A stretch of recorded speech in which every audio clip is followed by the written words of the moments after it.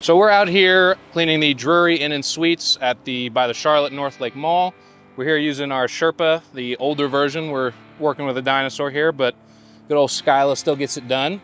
We're working, if you can see, pan around with our camera, we've got pretty tight quarters here. We've got maybe 15, 20 feet at the most. At the tightest, probably like 10 feet. This is an area where if you didn't have one of these drones, you would have zero hope of being able to do this with a lift. You'd have to rappel.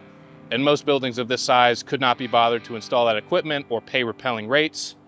So, continuing my mantra here at Skyview Precision Cleaning, we clean what no one else can, and we do it well. We do everything we can to make sure that any access points of someone walking underneath might be blocked off via caution tape, cones, signage. We make sure all of our workers are wearing proper PPE. And then whenever this drone is in use, these propellers are spinning, we mandate that anyone who is involved in the operation keep a distance of at least 20 feet. Anyone who's not involved and not wearing proper PPE needs to keep at least 50 feet away.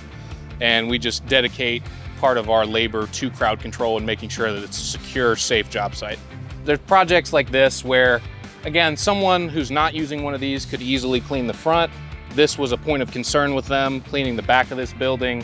And just in general, there are many projects that I've done that there's literally no other way to do it other than using a drone. Like interior courtyards, just flying, navigating in between trees, things that you can't really do with a ladder or with a lift. With a Sherpa, I'm expecting to be done with the building in 3 days. With a lift, I have other groundwork I'm doing, but I'm not counting that. With a lift, I would expect this project to take anywhere from 6 to 8 days. So about a double. I love this machine. It's very fun to fly, and it makes my life a hell of a lot more interesting and more fun.